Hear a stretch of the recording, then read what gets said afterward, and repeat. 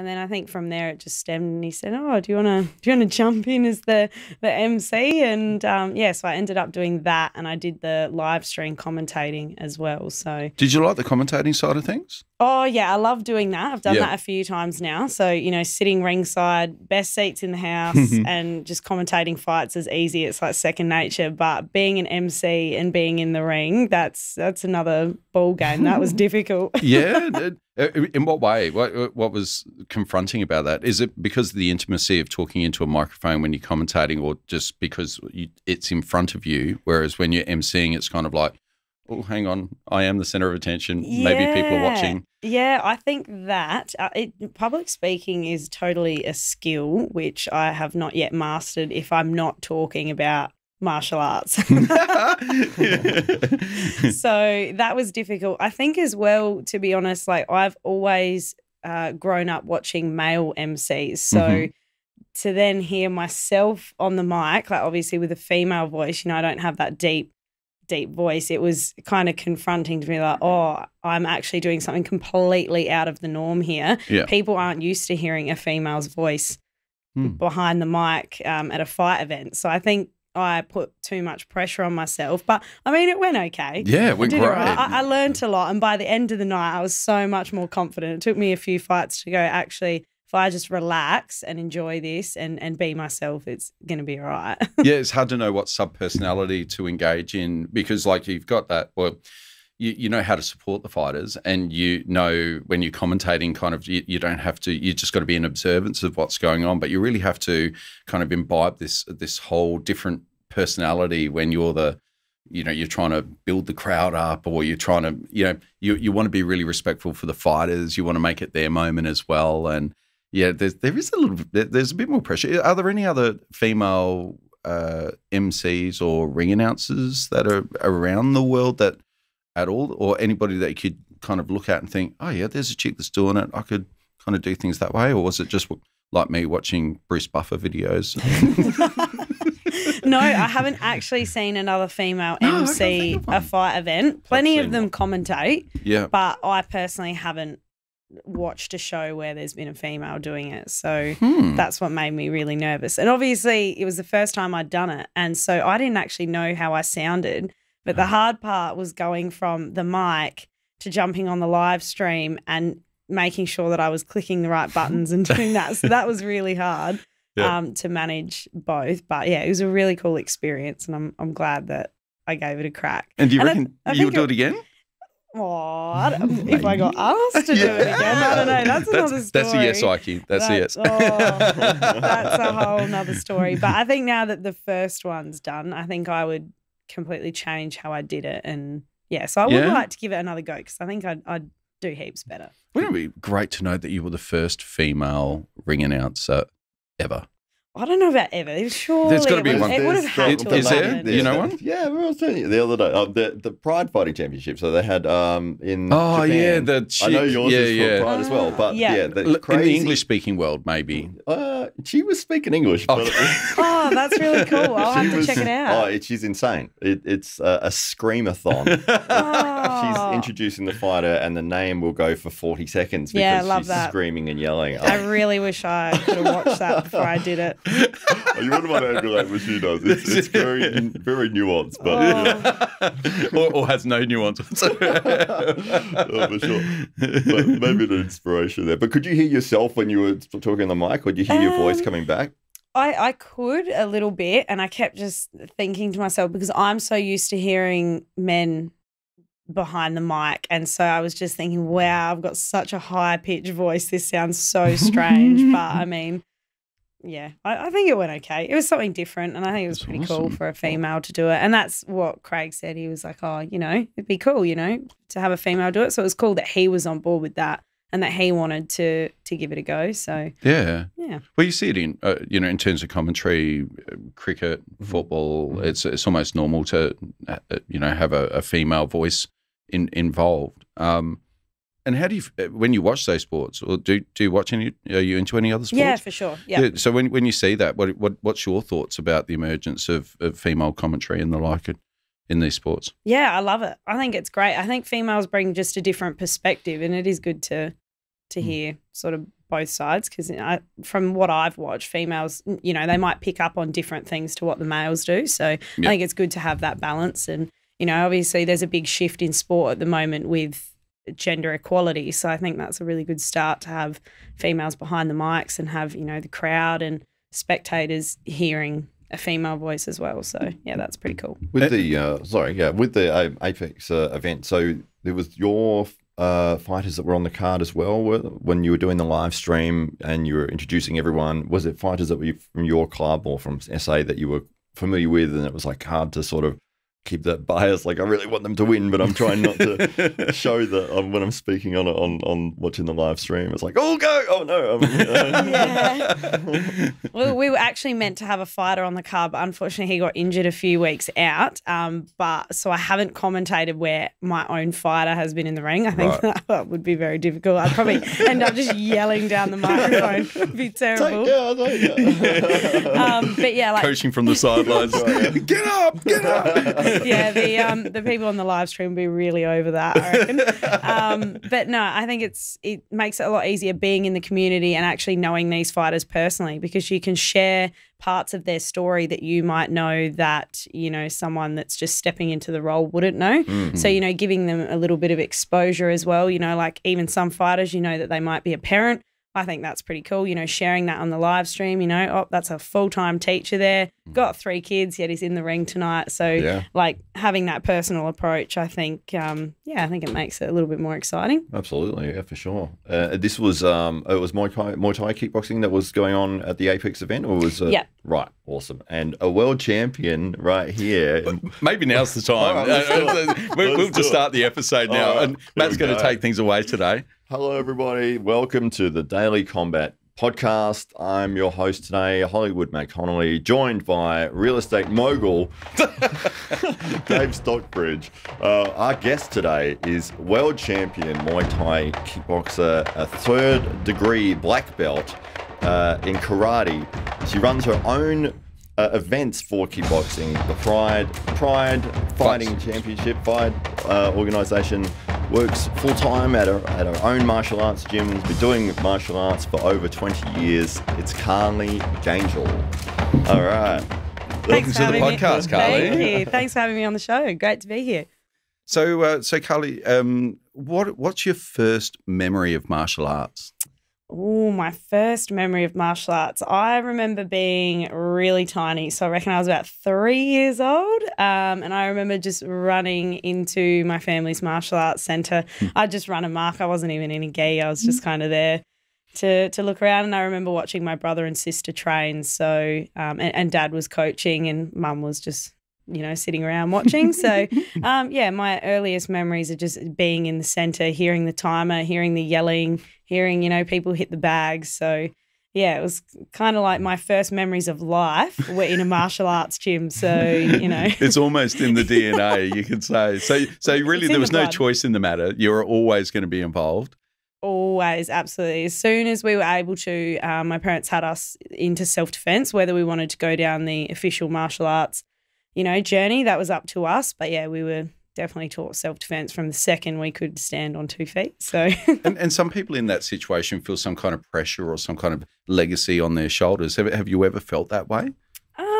Not particularly. I think I fell in love with it. Like it was, my brother and sister were both heavily involved in it, and they both fought in boxing and sort of had the same path as me, but they took different directions in life. But, you know, from the second I started as a kid, I knew it was what I wanted to do for the rest of my life. So I guess I never felt that direct pressure. But I mean, also following in my family's footsteps, there's definitely pressure there because, you know, they made quite big names for themselves, and my father's got quite big shoes to fill with the club that he's developed over so many years. So a little bit of pressure there. And are your siblings still actively involved in the sport? Yeah, so they both train still. Their kids train now as well, which is really cool, next generation.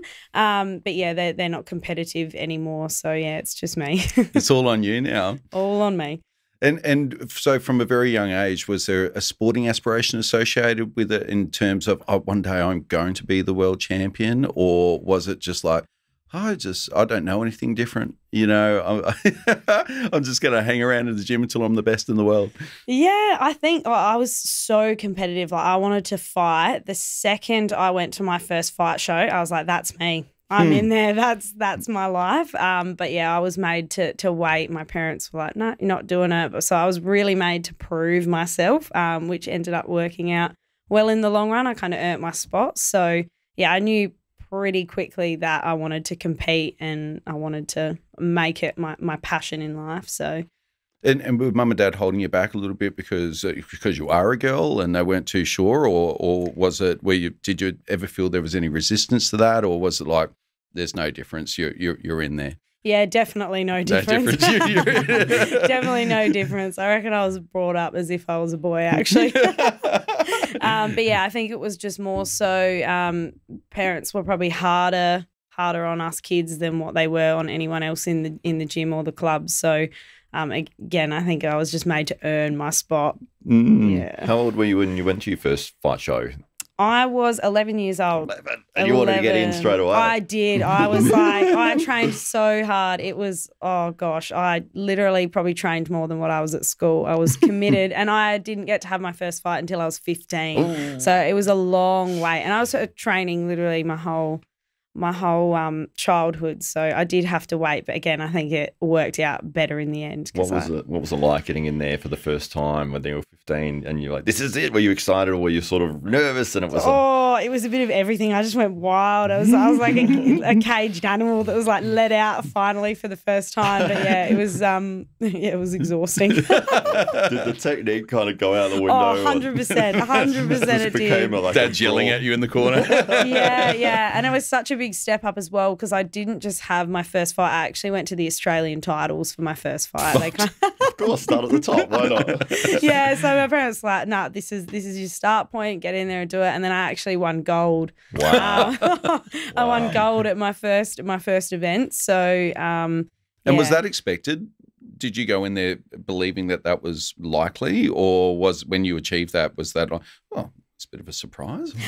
Total surprise. I didn't know what I was in for. I didn't care about winning. I didn't care about any gold medal. I was like, I just want to get in there and give this a red hot crack. So yeah, it was pretty cool to come out with an achievement. But yeah, I didn't know what to expect. Wow. I just wanted to fight. How many fights did you have to go through for the Australian titles? I had 2 up there, right? So yeah, it wasn't too much. There weren't a lot of females even back then. Like, I'm talking like I'm heaps old, but just back then, fight years old. Yeah, that's right. 72 in Muay Thai years. Yeah. So yeah, back then that was a pretty busy division, female divisions, and there was 3 of us. So yeah. Wow. It was cool. And the next time I went to the titles, it was a lot different. You know, it started to build up and females, you know, there was more and more of them. But yeah, when I was 11 and went to that first fight show, I actually watched my first female fight. She's one of my best friends now, but that's what, you know, watching the guys was awesome. But when I saw females get up there, I was like, this is epic. I want to do that. Yeah, for sure. Did you have anyone that was like an idol throughout your sort of history of watching Muay Thai, like whether it was a guy or a girl, you're like, I love that guy's style or that girl's style, that's what I want to emulate in the ring? Was there anybody that you were like, yes, that's the person I love and I want to go out like that, that's sort of emulate that? Oh, yeah, there was a couple. So there were 2 local girls. One was Anita Pagnani and one was Christy Litster. So they were both local Adelaide girls, and they started fighting when, you know, females weren't meant to fight. So I remember I was very, very young, and Anita said to me, she's like, oh, I'm fighting on the weekend. And she mentioned that she had to keep this life completely, you know, hidden from her parents. So, you know, back then it was really a thing of females not fighting, and I didn't understand that at the time. But then when I went to that show and I watched them in there, still to this day, they are my idols because they made me want to do it. And they were, you know, competing in a time where it was difficult for females to do that. So, yeah, I just think they're amazing. And how long ago is this? Oh, okay. I cannot do maths, but I was 11. I'm now 23. So not that long ago. No, it wasn't. Oh gosh, females in sport, especially combat sports, we've come so far. Like honestly, I haven't can honestly say I've always been treated equal. I've had really good treatment as a female athlete. But I know that many of my friends that I watched as I was growing up, they didn't have that luxury. So it's really interesting to know that. And I try and explain that to a lot of my students now. These are the women that have paved the way for us. And it really wasn't, my sort of time when I was fighting. It was just before me. Not that long before me, but it was. Are any of your students today meeting any of that resistance anymore, do you think?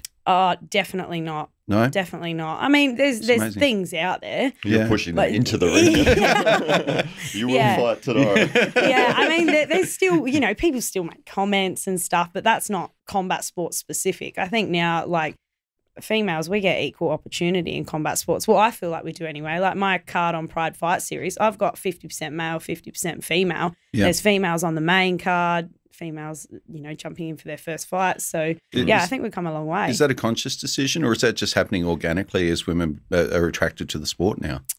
It's a little bit of both, I think. I make a conscious effort to always match the females. So if I can't match them locally, I'll fly them in. But I think there's a lot more females getting into it, which is really awesome. A lot of gyms have got, that real balance of genders. I know at our gym, like our female programs are huge. Like our female fight team is growing rapidly. Wow. To the point where I'm like, wow, I kind of need to match my fighters against each other just so they can fight. But yeah, I think it's grown a huge amount, which is cool. So we didn't really touch onto it, but you have your own promotion, and of course with COVID and the recent difficulties, you've got an upcoming event. How has that been impacted, and how difficult is it to run an event in the current COVID era?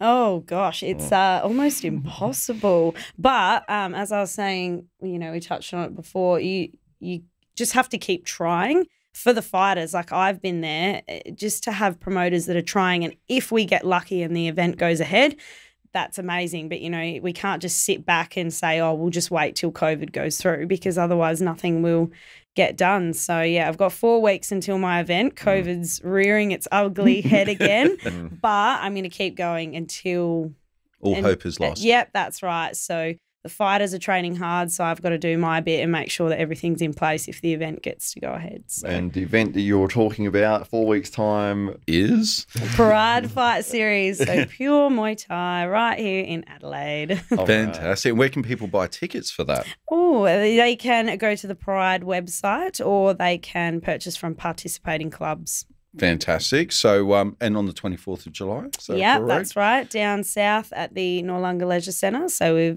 recently changed venues, obviously, to allow for capacity, just in case restrictions change. We've got to have all that extra wasted space, but that's just what we've got to do. That's just what we've got to do. So what led to this transition from athlete to promoter? I think obviously I had a pretty exciting fight career, and I had promoters that definitely paved the way for me to have the career that I did. When I got to fight interstate, there are a few promotions that really stood out to me. The professionalism and the sanctioning bodies that they were with. So, the real prestigious ones like WMC, which is the World Muay Thai Council, and also WBC, World Boxing Council. And we don't have that in Adelaide for Muay Thai specifically. So when I started coaching my own fighters, I thought, they don't have the opportunity locally to fight on a sanctioned show like that. So, well, why don't I just do it? Just to give them an opportunity. And we had we do have some really amazing up-and-coming Muay Thai fighters. So, if we don't have that show locally where we can get them those state titles, they really can't take that step up into the A class and fight for it nationally. They're quite strict on the ranking system. So I promised myself that no matter how difficult it was, I was going to stick to my sanctioning body of WMC and try and build up some locals to give them the opportunities to go into state and go overseas. So that's why I decided to do that. And yeah, it's been a fun ride, difficult, but good. Well, More difficult over the last couple of weeks, obviously. Oh gosh, yeah, absolutely. And I've this one event that I'm trying to get up and going. I've postponed it twice so far. So, but I'm going to keep trying. I don't give up, you know. So we'll see how we go. Fingers crossed. That's right. And your main event of that, you've got a couple of. How many fights have you got on that card? I actually have 18 fights Wow. matched. Yeah. So it is absolutely huge. 14 of those are locally matched, which is amazing. That's huge. Yep, all full Thai rules fights, sanctioned by WMC. So, yeah, that's pretty cool. Obviously, some of the fights are matched with interstate fighters. So I literally have around 2 to 4 backups for every fight, depending on which states That's a good idea. our borders will be opened to. Yeah. So, yeah, fingers and toes crossed that one state, we open our borders to one state, and then I'll fly in from there. So our local fighters are just preparing to fight anyone. So I just said that to them. I said, just prepare, be ready, and I will do my absolute best to fly someone of quality in from a state. So yeah, it's an absolutely massive card. I'm really excited. So that's awesome. And you said full Muay Thai rules. So does that mean that some organisations have restrictions on what you can and can't do in terms of like elbows or all that sort of thing? Yeah, they do. So it also depends on the promoter. So some promoters choose to negotiate their rules. But under Muay Thai Australia, which is the government-supported body for Muay Thai, it is Muay Thai rules. So by definition, Muay Thai includes elbows and clinching. So from amateur level, that's the rules that they fight with, which means that by the time they get to 10 fights, they're seasoned, and we're up with the other states. You know, if people are fighting what we call modified Thai rules, you know, they get all that experience under the wrong rule set and then actually have to change their style when they get a little bit more experience. So all of our amateurs start at the top with all the proper rules, no restrictions. Obviously, we have padding for the amateurs, but yeah, I just find that people develop quicker. They fight a lot smarter when, you know, there's elbows involved and knees to the head. So yeah. And what's the pathway for young talent so you've got some new fighters that might get their first shot on the 24th, and what's their journey from there if they're successful? Where can they move? What's the natural pathway for them forward? Yeah. So essentially, Muay Thai Australia are doing pretty great things for pathways for amateur fighters. So we've actually got a couple of shows that are starting up in South Australia under Muay Thai Australia. So I'm the South Australian rep for that. So I'm really grateful to be involved with all the promotions that are creating that pathway. So we've got a new show which is called SA Muay Thai League, and that is pretty much for amateurs that are from 0 to 5 fights. So Barry and Carr from Southside promote that show. So what we're doing is trying to build people up. It's a little bit of a pathway to a show like mine, which is that more step up. You know, we've got pros on the card. And then we actually have a big nationals event, which is where I had my first fight. And you can go there, have a tournament style fight. You might have between 1 and sort of 6 fights. If you win a gold medal, you then get that pathway to go to the World Championships, which is absolutely massive. Some of the biggest fighters in the world have actually fought on that. So Valentina, who's in the UFC, she won so many of the world titles under that Muay Thai organisation. So you can just see the quality of fighters that pathway actually. It's really cool. So we're still quite a baby state in South Australia with building that up, but it's definitely happening.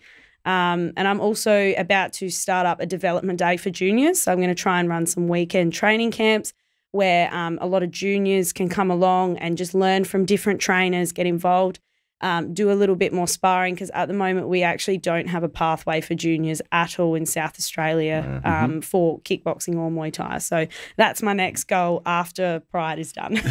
For those kids that aren't born into a martial arts dynasty, we've got to create pathways for them. Straight into the ring, exactly. That's right. Well, at the end of the day, you know, like, where's the next generation coming from? If we don't have something in place, then you know, we don't have our next lot of fighters to come through and make a name for themselves in South Australia. And amongst, sorry.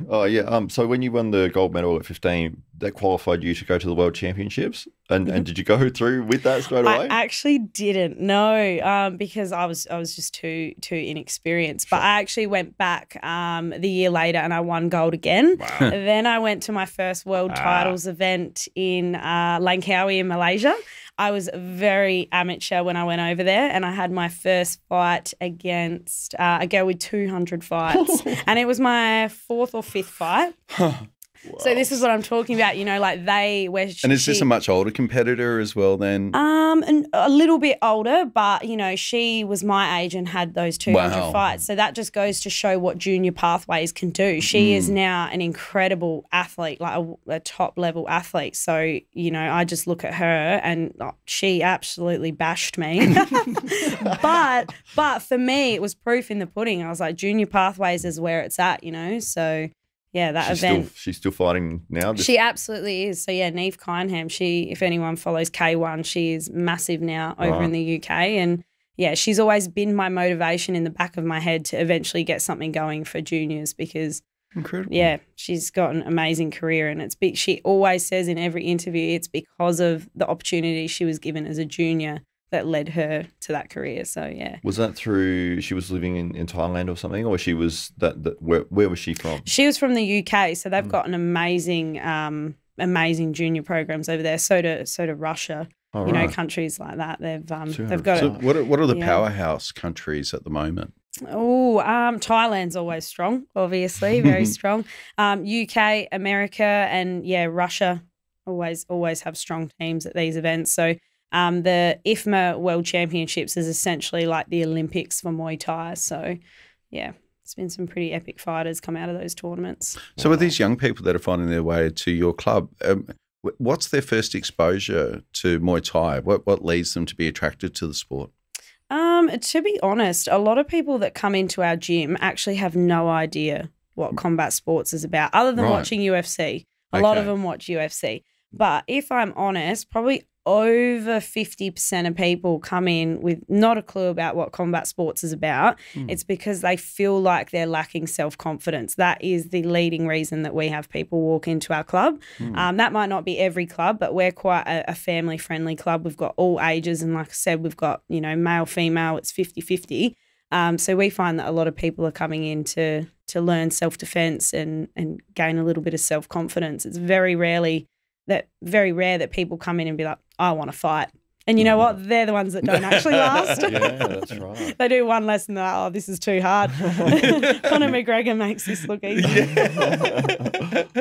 Yeah. So they come in, that they sort of get introduced to the fighting styles that you're presenting at your club there, and they do some training, and they might not necessarily be like, I want to do this to have a fighting career, but they might over time start developing some skills and enjoying it, and be like, you know what, do we have a fight? Can I get a fight? Like, yeah, and it's always the people that you least expect. It's the quiet person in the corner of the room. Yeah, it's not often, in my experience, the people that have got amazing athletic talent. It's the people that kind of want to prove something to themselves, and often they become the best fighters. The ones that don't have an ego, they're just there to do themselves proud. So they're there to learn and pick up some skills, so they've got some life skills essentially, and then what comes next after that, who knows? Yeah, that's right. I think MMA gyms would be a bit different, obviously, because UFC is so massive.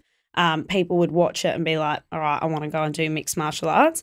Muay Thai is not as mainstream, so people aren't exposed to it. So people walk into a martial arts club, or our club in particular, they don't actually know what they want to do. It's just that that's kind of one style that we specialise in. So that's the pathway they're forced to take, which I find really interesting. Right. So if a beginner is coming into your club for the first time, what sort of classes and training programs could they get involved in straight away?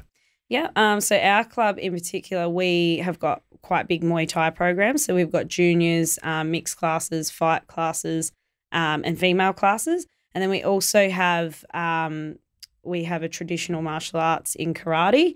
So that one's really popular, and that has our self-defense programs in it as well, which is massive for the kids. And then we've just got your standard fitness and strength and conditioning classes. So when we have people come into the gym, I never try and convince them to do one or the other. I encourage them to try a little bit of everything. see what it is that they want to get out of the training. If we can't offer it, I'll, you know, send them on to somewhere where I think they're going to get the style that they want. So, yeah, we've kind of got a mixed bag at the gym. Do you see the change in confidence over time with somebody that might come in a little sheepish or a little like reserved, and then as they gain those skills, you can really see them start to build the character and come out of it? Oh yeah, it's absolutely amazing. That is actually my favorite part about being a trainer, is seeing someone that lacks self-confidence just completely transform into someone that believes in themselves and, you know, feels like they can conquer the world. And I think combat sports does that for people, you know, knowing that you can take a hit and hit back, and you get knocked down, you get back up. Like, I wish everyone had the opportunity to train in combat sports, because it teaches you so much about yourself. So yeah, it's definitely the best part, is seeing how people can change and transform their lives. Absolutely. We were talking about that a few weeks ago with, you know, humility with combat sports. It seems to be that you can't go in thinking that you're absolutely awesome, because you will get exposed and over again. Yeah, that's it. There's got to be a balance. Like, you've definitely got to be confident and believe in yourself. Like, we see that with Conor McGregor, don't we, in the media? But yeah, martial arts definitely can humble you as well. You know, I've had my fair share of bashings. But yeah, that's part of the fun. Exactly. That's right. And that's where you come back stronger. Like, yeah, it's that difference of mentality and psychology, where if you come in going, look, at the very start, I know I'm not going to be good at this, but I really want to give it a go. And I think that if I put in the time and effort, I can get good at it. I think that attitude is where you will find the people that will really shine. Whereas somebody that's like, I'm awesome at everything and I'll kick everyone's ass, and they step in and, as you said, one lesson later, they're like, nah, it's too hard. So. Yeah, that's it. And it comes back to, like, as I mentioned, that the fighters that really sometimes make it are the ones that don't have that ego, because they're willing to learn, they're willing to, you know, accept defeat sometimes. So, yeah, they make the easiest people to train. So have you ever had a chance to try any other sports? Or have you ever been curious to try any other sports? Oh, I have, yeah. Nothing even comes close, to be honest. But I did grow up doing a lot of different stuff. You know, I did a bit of footy, I did some cricket, I played a lot of netball. Now, as an adult, I've been dabbling in a bit of CrossFit. Yeah, but I keep coming back to combat sports. It's once you've done combat sports, I don't think you can go to anything else. Like, nothing gives you that feeling like combat sports does. And what do you think it is about combat sports in particular? That what is that feeling? It's terrifying. Yeah, that's what I think it is. Like, it's the constant fear of death. Yeah, 100%. And getting in gives the ring. Gives you an edge. Yes, it does. Like, getting in the ring, whether it's a fight or just in training, it's like, wow. I could have my ass handed to me right now, or, you know, I might do okay. But it's just that it kind of feels like you're living on the edge a little bit, like, and you're always testing yourself, like always. And it's not just about being physically strong. You've got to be mentally strong, because there's times in training, like we all know, that you just feel absolutely defeated. So, yeah, it's just different to other sports, I think. Sorry. Oh, that's all right. I'm sorry, I keep talking over you. You're the host today. Oh, you can do what you like. The high that you get when you win, do you remember, like, your highest point in your career where you've gone, nothing's ever going to top this? I had a couple. So obviously winning the IFMA world title was pretty epic, because I just had an exhausting lead up to that. I remember that particular event, I was actually in year 12, so I was managing studying, running my business, and then doing that and cutting weight. God, what a time. But I reckon my biggest high was one of my last fights. I fought a really tough opponent. Like, I really was the underdog. And from our gym, one of our instructors actually passed away a month before I was set to fight. So I really channeled that in my fight, and I just went out there, and I'd never performed like that. And I remember when I won, I just remember thinking that was a totally different person, and he was in the ring with me that night. And yeah, I think that was my biggest high, because it was such a meaningful win to me and to my family and to our whole club. So yeah, I think I can't actually remember what it was, but I think I won by knockout in round 3 or something, and I just completely dished out a pretty epic performance. There was a lot of knees to the head thrown. So, yeah, I think that was probably my highest, and it was a little bit not so much about the win or the actual performance, but just more the emotional win for that one. Probably wouldn't have even cared if I lost, just as long as I, felt good getting in there. And have you ever had a particular career plan in mind when it comes to fighting? Like, have you ever thought of a trajectory, or has it been quite organic? It's just been one fight after the other? It's been pretty organic. I think things move quite quickly when you're training, like as a fighter, all I cared about was, all right, I'm just going to train, be fit, be the best I can be, and whatever opportunity comes, then it'll come. Like, I really didn't set myself a real goal. I think now if I was to go back to fighting, I would definitely have one. Now that we've got one championship, that's a game changer. Like, that wasn't, it's only really just becoming a massive thing. So to aim for something like that would be pretty cool. So you've retired? Oh, I wouldn't say retired. You put your career on pause? I actually just... What's your fighting status at the moment? I don't actually know. Well, because I'm only 23, I've got time on my side. Yeah, I was going to say. So I'm at the champion, 23. You've done so much. Yeah, I feel like such a loser. So I think if I just I'm focusing on training my fighters and getting my promotion up. And once I've got that junior pathway, I think I'll feel more comfortable going back into competing again. So I could go back at 25 and I feel like I'd still be in my prime time. So, yeah. And what is the prime for a Muay Thai fighter? Oh, do you know what?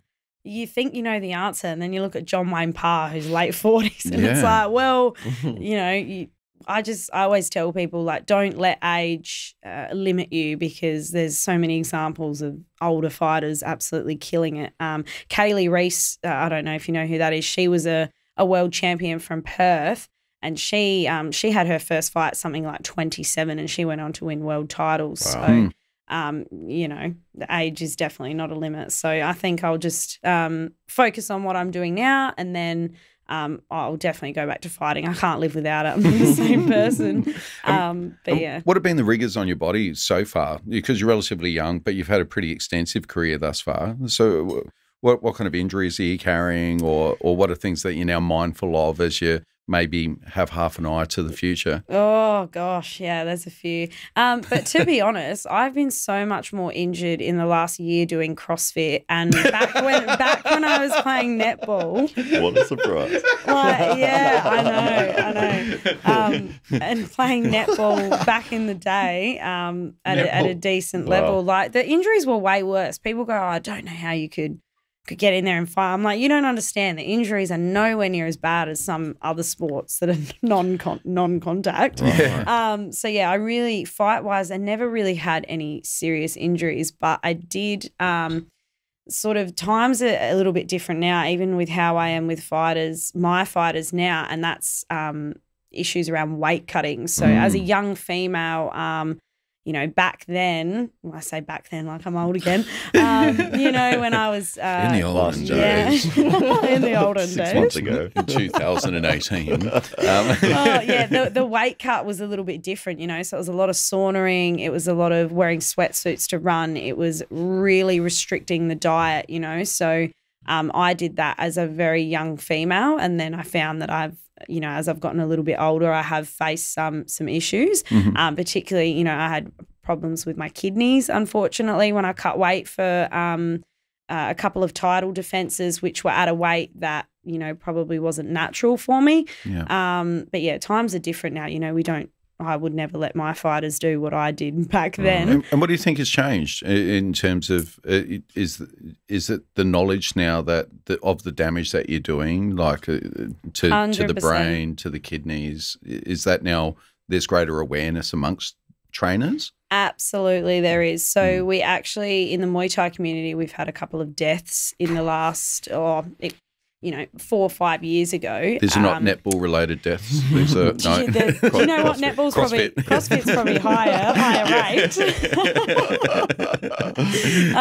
But yeah, I think there's greater awareness. We now have professionals that specialize in dieting and nutrition for combat sports, which is a game changer. So I think that's made a big difference. And I think as well, it's the change of generation. So the old school ways are making their way out, and the new times are in. So, people actually training to perform rather than training to lose weight. One example that we see in the Muay Thai community is it used to be, all right, 10K run every single morning. Now we have proper strength and conditioning programs. We have more sprints, more high intensity work, more rest days, more recovery. So, as a whole, and that's probably across all sports, times have just changed and the old school ways are making their way out. So weight cutting is definitely not as extreme as what it was even when I started. Weight cutting. I hate weight cutting. I've done a whole video on it. I think it's ridiculous. It's terrible. And what was the weight? So when you were feeling like it was a really arduous weight cut, where did you start off, and what were you trying to get down to? So I won a title at 58 kilos. So naturally when I'm fight fit, I'll walk around about 64, 65. So for a grown male, that's not a lot of weight to cut, but in percentage terms, that's huge. Yeah. So as a young female, like when I was walking around at that heavy weight, I was strong, I was lean, I was performing at my absolute peak. So to then strip that weight off was pretty extreme for me. And was it the pressure to defend the belt, or was it just that was your game, that was your weight, so that's what you needed to get back to? Or yeah, it definitely was. And to be honest, I was a stubborn fighter. I was like, that's my title, that's my division. I've never fought in another division. I'm going to stick to that. But, obviously, again, I wasn't fully grown. I was growing up. I was getting over that 18 mark, making my way into my 20s. So, I wouldn't accept that, okay, I'm getting older, I actually need to shift divisions. So I take full responsibility for not wanting to shift divisions. But again, even those horrible weight cut experience, like I remember passing out in the sauna, that stuff just doesn't, well, it might, but in my experience, it's just not happening now. Trainers are smarter. We've got better education, better resources. So, yeah, which is fantastic because, weight cutting it needs to be kept to a minimum because, one day you're not going to fight and those organs kind of matter. Yeah, you might need them for the rest of your life. Maybe. Well, maybe. We were talking to Izzy about this subject yesterday. As she's getting into boxing now, and she walks around at about 75 kilos, looks strong, like so strong. She's just got a new promotional video that's just come out, and she's Sarah Connor style. She's doing the chin ups, and she's muscles are just popping out, and amazing. Looks amazing. But she was even commenting, look, I probably to be sponsor friendly need to be maybe 5 or 10 kilos less. Like there's this extra pressure to have an aesthetic. Whereas, I mean, in my eyes, she looks fantastic, and she looks fit. She looks strong. But from her perspective, or looking from a commercial perspective, there's other pressures there. Have you ever felt those other pressures? Yeah, I have. I definitely have. I do remember a promoter actually saying to me once, he offered me a massive fight, which was amazing. I was like, oh, yeah, get me in there.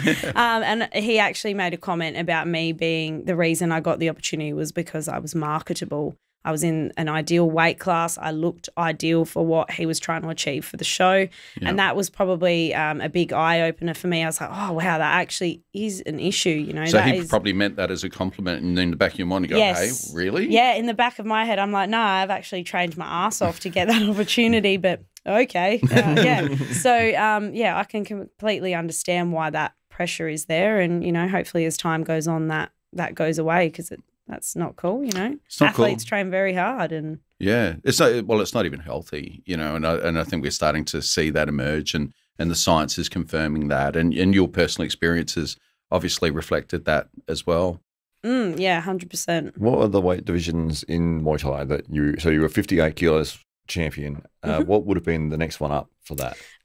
So the next one up from that would have been the 60 kilo weight class. It's only 2 kilo difference. Yeah. So it's not huge, but I mean that it's that last 1.5 to 2 kilos that you're weight cutting that really does the damage, you know, like you can cut weight and still be hydrated, but the second you hit that point of dehydration, you know, that's when things go wrong. And that was it for me. I remember being in the sauna and thinking, this is it. This is when I'm going to pass out.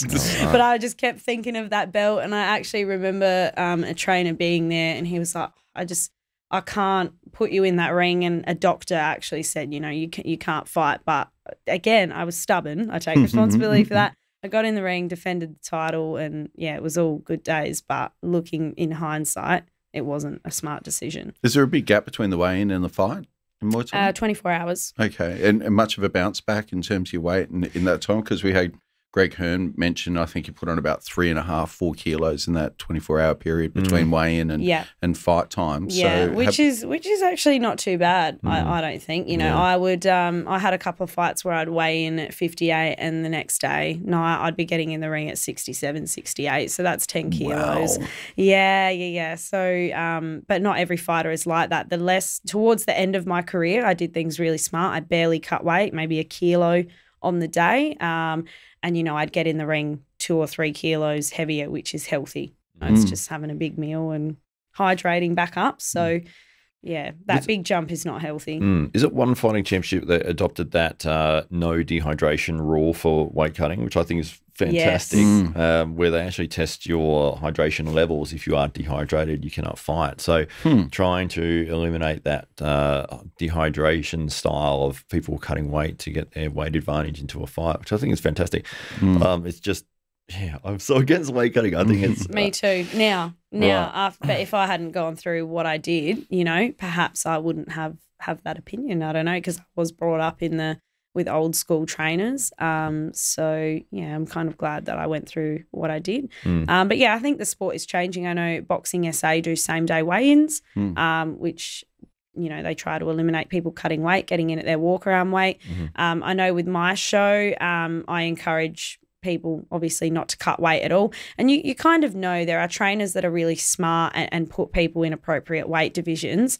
And obviously as you get to know the fighters, when we get nominations through, I know if that is too light for that fighter and I will offer up a fight at a heavier weight. So, you know, sometimes it comes back to the promoter, but at the end of the day, it is up to the trainers to be monitoring that and just hoping that they're doing the right thing by their fighters.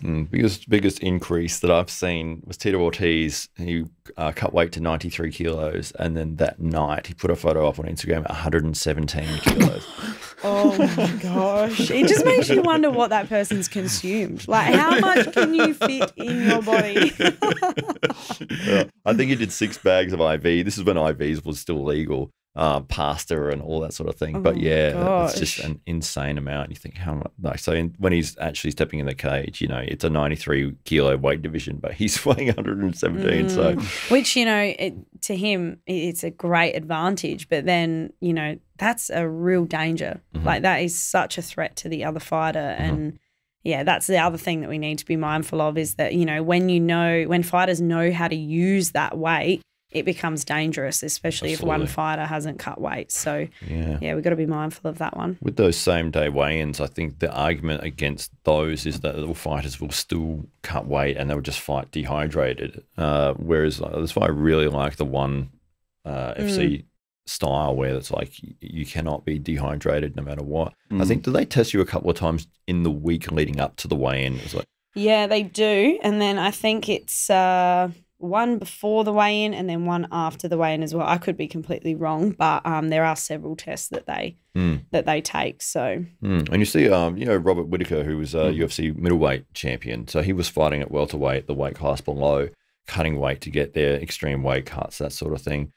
Sort of winning one, losing one, got knocked out a couple of times, and then ended up moving up to middleweight, won 7 fights in a row, won the world championship. He said one of the big differences was when he fought at welterweight and he was stepping in the cage, he felt like he hadn't, even though it was 24 hours after the weigh-in, he hadn't had that full rehydration. The fluid around his brain hadn't completely come back around. So he was getting knocked out easier from smaller hits.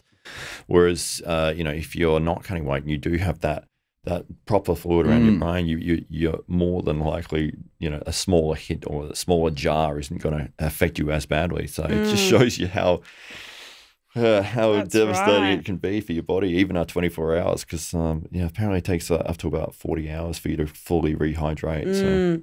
Well, Yeah, a lot it's of those scary, isn't it? old school theories about bigger is better have kind of fallen by the wayside as people become more cognizant of the fact that, hydration is a big thing. How much fluid on the brain determines how much punishment you can take as well. So all of those things now, as there's more money in these sports and more sponsorship dollars, big sponsors don't want to see bad things happen in the ring. That's one thing that's for sure. So more of these precautions are ensuring that fighters are probably safer now than they've ever been. Absolutely. Which is fantastic for all combat sports. Yeah, and plus you see such terrible performances sometimes. So a guy will have cut, 20, 25 pounds of water weight, and they step in and they might win, but it's a shocking performance and they're just trying to hold on. And it was like, what would you have done if you were able to, not have that? It's like you've done this 12-week camp, you're in fantastic fight shape, you've got all these skills, and then you completely go and dehydrate yourself totally one day before the fight. I've totally fought like that, absolutely terribly, and you get, you win them and you're like, oh God, but that was so terrible. So it's like, as a fighter, if someone was to say to me, all right, you're going to go and run a half marathon tomorrow, ask yourself, what are you going to go and consume? You're going to hydrate and you're going to have good nutritious food and you're going to have carbs. So it's like, why, if that's what leads us to peak performance, why on earth are we doing the complete opposite? It just doesn't make sense. But I think it's a culture thing, and it's definitely changing for the better, which is great. And as a big advocate for females in combat sports, what are your feelings around trans now making their way into combat sports? Is there a particular position that the federations are taking, or is it up to promoters to make those determinations? Like where does all of that fit for you at the moment? Yeah, so this is a topic that's really only recently come up. So I know that the Muay Thai Australia board have had discussions around this because obviously, it needs to be incorporated into the rules. So I guess I'm not probably one that understands all the facets of this topic of conversation to give an opinion. But as a promoter, the only thing that matters to me is the safety of the fighters. So whichever decision is made or whichever path, we go down with matching these fights, if there is an issue with fighter safety, then it can't go ahead. And that doesn't matter what fighters or athletes are involved. So it's definitely a topic of discussion that is coming up. Obviously, there's sorry, I'm not actually sure of her name, but there was a weightlifter that qualified to go to the Olympics, which has been quite controversial. So I have been trying to keep up with that, but it's not really a topic of conversation at the moment in Muay Thai, though. Are there any competitors that are kind of pressing for fights that have... No, to be honest, in Muay Thai, haven't seen it yet. It hasn't popped up. It has popped up for discussion because I'm actually not 100% certain, but there was an MMA fighter where there was an incident surrounding that, which I think brought the conversation to light in the Muay Thai community, especially with the government boards. So I'm not completely up to date with where we're at with that, but I know it's been a pretty open discussion with looking at it. I think it's really hard for a lot of sporting organisations that are receiving government funding, and a lot of that's conditional upon inclusiveness and the like. And so it does make it very difficult for sporting organisations to speak their mind clearly on these subjects. But it does. And obviously, we want everyone to be involved in combat sports. It's fantastic. Like, doesn't matter who you are, what background you've got, get involved and whatnot. So it's really hard to have that conversation, I think, because, at the end of the day, everyone wants everyone to be involved. But in combat sports, we do have a safety issue, and at the end of the day, people can get seriously hurt. So it needs to be taken into consideration for sure. Absolutely. I mean, we were just talking about the negative effects of just dehydration, but compounding that with different body types and the like as well can obviously have a tremendous effect. That's right. And I think as a promoter, I've come up against it where I am lucky that we've got quite strict rules against juniors versus seniors. Yeah. But for example, even a junior female, I won't match with an adult female because the body structure is different. The hits they can take is completely different. So they might only be 4 years apart, but at the end of the day, if we put them side by side, it's a match that shouldn't happen for safety problems. Yeah. So that's two people of the same gender. So it's definitely a topic that needs to be addressed. It definitely needs to be addressed. And for the safety of the athletes as much as anything. For sure. So, even just junior versus senior, that's definitely something. And sometimes, I will say to the junior fighters, I'm sorry, I can't match that fight. It's not fair. You don't have the body structure to be taking that fight just yet. So, and especially if you did put the fight together and then that person got really hurt, and I was like, yeah, that's right. And as a promoter, I will never match. I promise myself I'll never match a fight where I know someone's going to get hurt. So there have been matches in the past on cards where you go, that person's going to knock them out in 30 seconds. Why do we let that go ahead? Who cares about the ticket sales? At the end of the day, that's, And the fans want to see an even fight too. 100%. It doesn't really matter who's fighting. As long as it's even and both fighters are giving it their all, the crowd are going to love it. That's exactly right. So, matching fair fights is so important to me, and making sure that, people get hurt in a good fight, let alone if you're really mismatching a fight. We don't need, martial arts martial arts can get a bad rap as it is, let alone if the matchmaking is off. So, fighter safety should be at the forefront of the sport 100%. Absolutely. I think commercial martial arts or combat sports are still dealing with that legacy of the early days of the UFC and are really conscious of the fact that, we've got to have a sport that is that's ultimately safe, that's regulated, where precautions are in place to ensure that the athletes are taken care of before and after the fight. And I think for the most part, I think the combat sports world's done an amazing job of that, especially in the last few years. I agree. I think things are moving in a great direction. There's always going to be things we can improve on, but, for the most part, I think combat sports is doing brilliantly. And what's the future for Muay Thai here in South Australia and in Australia, and what are your hopes for the sport in the next few years? I hope it gets the recognition it deserves, which it definitely is. So Muay Thai Australia is supported by the government, which is incredible. Obviously, it's not a mainstream sport, but there is talk of it now going into the Olympics. So it did get.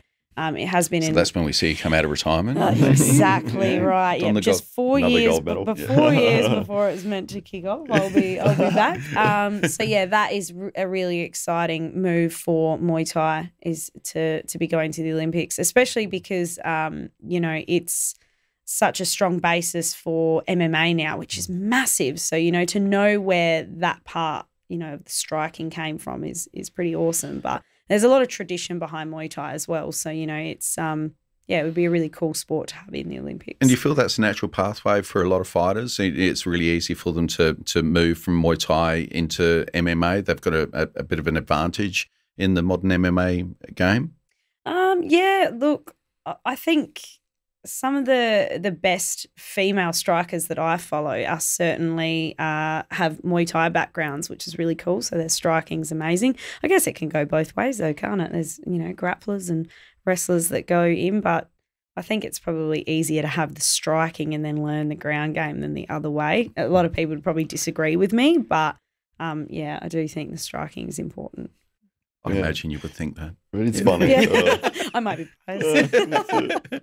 It's good seeing the evolution of mixed martial arts. At the start, jiu-jitsu was just winning against everyone because no one knew what the hell this was. Yeah, it was right. Hang on a minute, I'm on the floor and now he's got his legs around my neck and I'm unconscious. Seeing that sort of jiu-jitsu sort of paved the way in that first, it was dominating. And then wrestlers learned enough sort of jiu-jitsu to avoid being submitted, and they were taking people down and getting submissions that way. And then the kickboxers and the Muay Thai guys learned enough wrestling to not get taken down, and they started winning through knockouts. And then you're seeing this whole sort of change, and these new techniques will come out, and it's like at the moment, the low calf kick seems to be a big favorite. That's like, oh, that was never really used a couple of years ago, and then suddenly the people are using it left, right, and center and winning fights through that technique. And seeing where it's like, okay, well, this is a new thing. What's the counter to that, or what will be the new thing that comes out against that? So it's very exciting, and seeing all these different elements coming from different sports. So it's like, well, that was maybe this is a Muay Thai technique that, oh, now we need to learn that. Like, we were fine before, but now this person had gone and trained in Muay Thai and they've specialized in this thing and they're dominating with that technique. And oh God, we need to learn that bit and fix that bit there. And then it might be something else from wrestling or this, and that's like this always changing game and evolution, and people get better and better. And it's always good to see somebody coming from a certain discipline or background and saying, well, this person is, a karate fighter, or this person's a wrestler, or this person's from Muay Thai, and you can see that their game is based around that main skill. So, and how exciting does it make it? Absolutely. Everyone's so different. Absolutely, yeah. So many different ways to win as well. Yeah. Is there a certain technique that you're like, this is my favorite thing, or like I'm really good at this certain thing? Oh, I do have a favourite, and that's the teep, so the push kick. Nice. It's my absolute favourite. It is so underutilised in every combat sport, I reckon. It's to be on the receiving end of a good push kick, it's frustrating and it hurts, and I love it. People often forget about it, and I just love it. Every fight I throw probably at least 20 of them. I love it. But now the whole MMA community has just heard that. You're going to start seeing it in the cage all around the world. The front push kick. That's right. All of a sudden. You would have loved it with Anderson Silva with Vitor Belfort when he got the front kick straight up to the jaw, knocked him out. Yes. I'm all for the face push kicks, all for it. So do you mix it up? You will go body, face. Like, yeah, sometimes. Not in training though. Only in the fights, the face ones get to come out, which is why it's even better. That's awesome. Well, Carly, we did mention earlier, but we've got the Pride Fight Series coming up on the 24th of July. Yes. And so if people do want to buy their tickets, how can they do that? Where do they need to go? So they can go to the Pride website, which is just pridefightseries.com.au, or they can get their tickets through participating clubs, which is majority of the Muay Thai clubs in SA. So, yeah, and there'll be a live stream available as well, which we've posted across our social media platforms. So, and if any parents have been watching today and they're inspired and they want to send their daughters along to learn more about the art of Muay Thai, how can they reach out to you? So we are called Females Fighting Forward, and we operate out of Boars Martial Arts in Woodcroft down south of Adelaide. So you can find us on Facebook, or just jump on Google and we're on there, and give us a call. Fantastic. Come on down. Wonderful. Well, thank you so much for joining us again, Carly. Thank you so much for having me. That was great, guys. Absolute pleasure. Thank you. We'll have you on soon. Thanks. All right.